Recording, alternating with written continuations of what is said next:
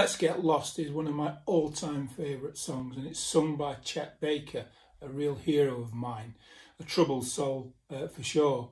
And the theme of the song is wonderful. It's just two lovers who are so enwrapped in their own world, they don't care what everybody else or anybody else thinks about their relationship, and they just want to get lost, get away from everybody and anybody making criticisms about their relationship. So the painting itself is this couple getting into their little sports car and driving away from everyone and everything just to spend their time together by themselves.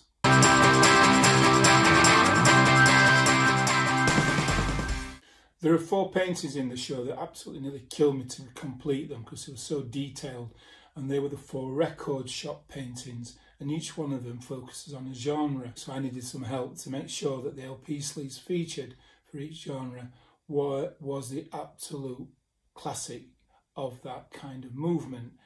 And so for the hip-hop one, I asked 2 guys. One was Andy Hunt, who is a Sheffield hip-hop DJ, and the other one is Mike McQuillan, who was also known as Clipboard, and he's a top hip-hop fan too. The mod one, I knew some things about mod, but not everything, so I also asked my mate, smooth mod DJ called Lee Radford, and another mate of mine called Johnny Owen, who's a film documentary maker. Then for the metal album sleeves, I know nothing about metal at all, I asked my friend Dave Shack, and Dave Shack is actually has management connections with Iron Maiden, but also wrote for Kerrang back in the day, so he knows his stuff. And so those 3 genres were all helped ably by those guys. And then finally the indie store one, well, that's my domain, so I made sure I picked all the ones that I liked.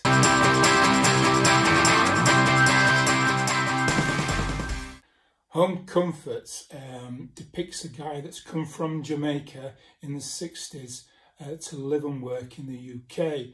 So he's left this beautiful sun-drenched country to live in our rain-soaked, cold, wet climate.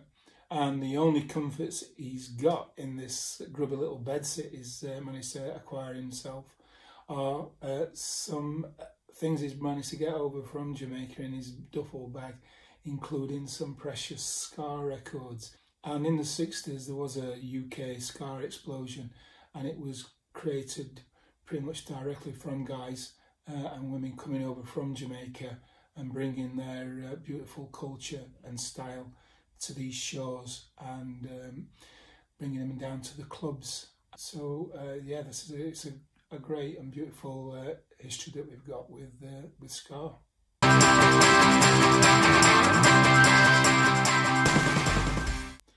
One thing I really like to do, if I've got the time, is to trawl second-hand shops or flea markets and even car boot sales for records. Often it's 7-inch singles, because I like to, when I DJ, on the rare occasions people ask me to play some records, and so I'm always on the hunt for precious little finds, hopefully not spending too much money, but if it's the right thing, and I'll pay the money for it. So yeah, Record Hunters Blues is kind of summing my little passion up, my little hobby. And blues is surely the thing for this, because you very rarely find anything, and you're just trudging in the field or through dusty shelves trying to find a record. It never appears. But there's a little joy in that hunt. It's almost bringing you back to the caveman days.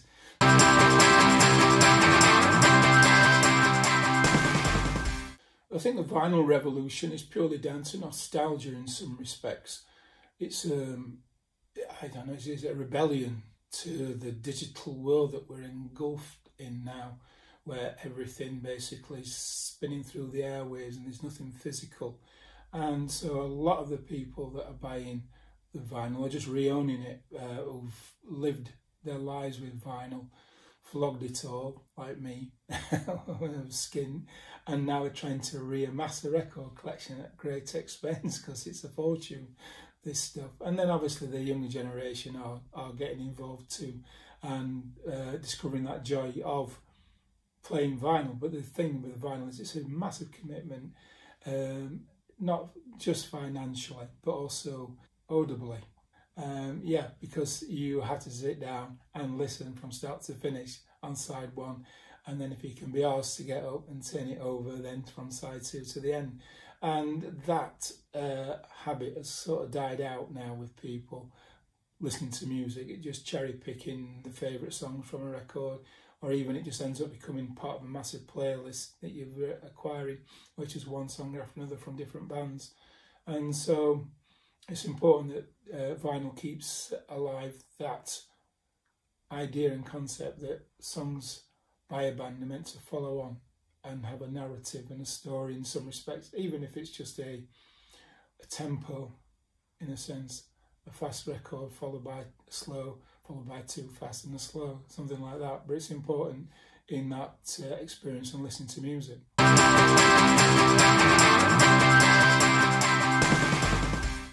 The first record I bought was Mott the Hoople, and not All the Young Dudes, which is absolutely a brilliant, brilliant song, but another one of their little hits, Roll Away the Stone. And I can't have been much more than 6 when it was on the top of the pops, but I just loved the intro melody line, so it was brilliant. And then there's kind of this little rap bit in the middle about going to a party on Saturday night, and that's something that I were able to remember and recite and sing that in the playground.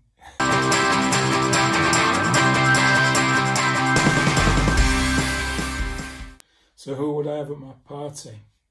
Right, it would basically, first of all, I'd invite John Cooper Clarke, because he'll talk all the way through the night if no one else can be bothered, and crack a few jokes, so that'd be great. And then Grace and Edwyn Collins, they're a great team together.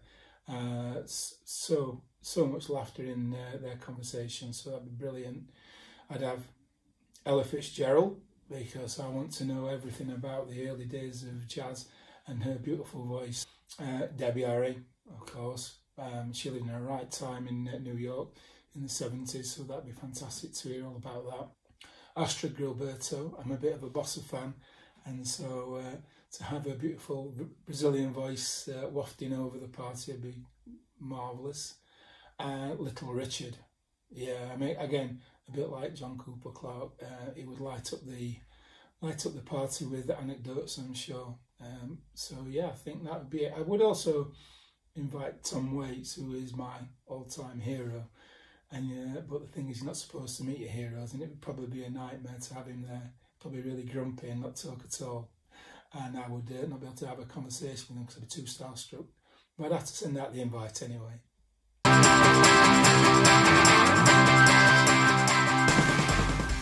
The best gig I ever went to was really quite easy. It was Arcade Fire at the Lead Mill.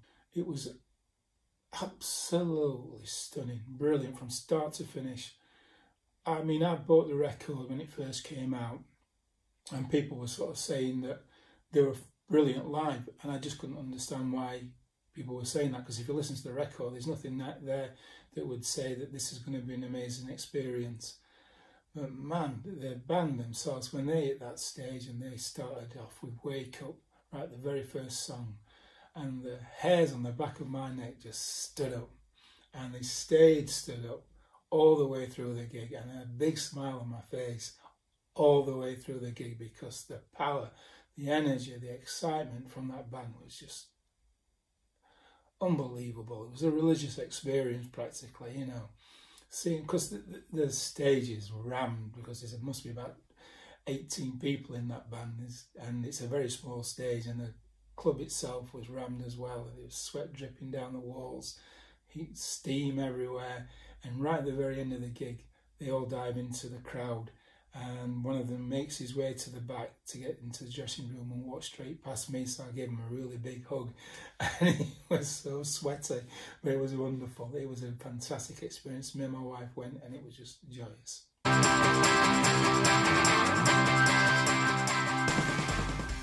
Mine and Janie's song is the Cocktail Twins' Ice Blink Look. Oh man, that when that song comes on, I just have to run up to Janie and give her a big hug and a snog. It's such a swelling, gorgeous, joyous song, and it was on a little playlist that I think Jane had made when we first met, and she wanted to play me some of her favourite songs, but it was also one of mine already because I got the album and knew the album very well. So when we both had a connection over this one particular song, it was great, it was magical. A spark was lit.